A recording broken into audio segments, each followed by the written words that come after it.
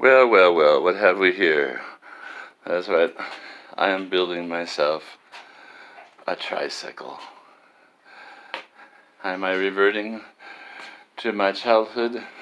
Well, probably yes, but not because I want to, but because until this foot is healed, I can't really use my regular bike. And so, since walking around with a cane gets kind of tiresome on the hip and other foot for a while, this is what was recommended as a way for me to exercise my way back to health. So, I am about to put this all together, this Schwinn Meridian 26-inch wheel adult trike, and I will let you know how it goes in just a few minutes. So, get ready. Anyway, there is the main unit. Wheels are included, but that's the main unit.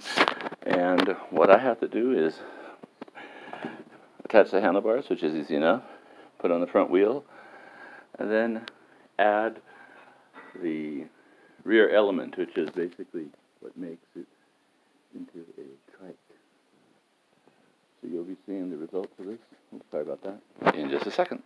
All right, here's our progress report. There's the lovely Marie, hello, assisting in this endeavor. We now have the front wheel on, handlebars in place.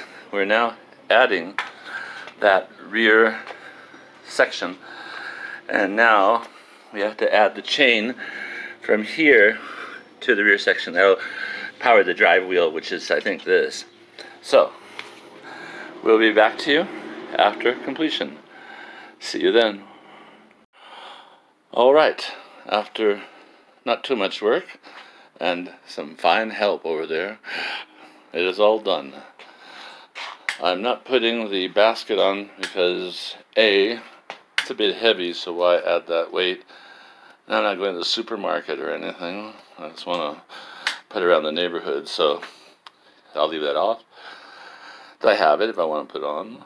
The fenders, likewise, I have left off because they rattle. They're a little hassle. And I'm not riding outside when it's wet. So, plus I think it looks a little less, I don't know, weird without the fenders. I like it without fender. The only thing that's kind of weird looking at these hand grips. They look like spaceships or something. I suppose that's so you don't bang your leg with the handlebars if you're making weird turns. Why don't you stand by the machine so you can get a size proportion. Yeah, don't get on it because I haven't tightened the seat, but you can see it's quite big. Huh, yeah. And I have the seat up nice and high, and it's got all that old retro Schwinn business. The only hard part, well, the hardest part was getting that back chain on it. It has a little master links. Marie cleverly did it because I was not being so clever. Wow, trying to put it together. And they say you can do it on your own, that's true. But they also say it's good if you can have someone else to help you. That's true too. For example, the master length, or just getting the handlebars straight and aligned with the wheel and whatnot. Anyway, so I'll just adjust the brakes, tighten the pedals up a bit more, and you'll be ready to go. Alright, that's all. The Schwinn Meridian Adult Trike. You don't have to balance anymore. So you don't have to balance and lean on the handlebars. Hey, cyclist, tricyclist. Epilogue. In conclusion, I tried the bike myself as well, and I felt like a dope. Riding a trike is not as easy as it seems. One thing is that you have a lot of bad bicycle habits. Well, any bicycle habit is a bad trike habit, and one of those is like putting your foot down before you completely stop. Do that, and that foot will get run over by the back wheels on the trike. And the other is that you notice the camber of the street, which you don't notice on a bicycle. When you're riding a bicycle on a street, I mean, every street has curvature, so water will flow off from one side to the other. if you're in a town that's on a constant slope like ours, every street, the camber is all downward. But at any rate, when you're on a bicycle, you automatically compensate.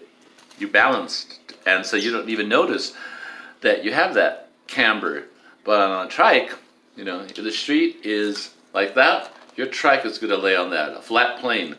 And that means automatically, by your bicycle instinct, you start turning the wheel right and you start going into the curb.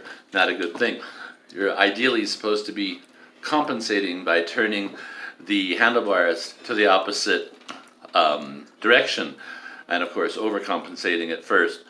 So tonight I'll go back out and practice. On that score, I would have practiced more this afternoon, except I didn't tighten the seat enough, so it started slipping backwards. So definitely make sure you get that seat tightly fastened to the post. Anyway, so that is it for the great Schwinn Meridian Bike Assembly and Tryout Adventure. May your days be merry and bright, and may all your Tuesdays be Meridian. Bye.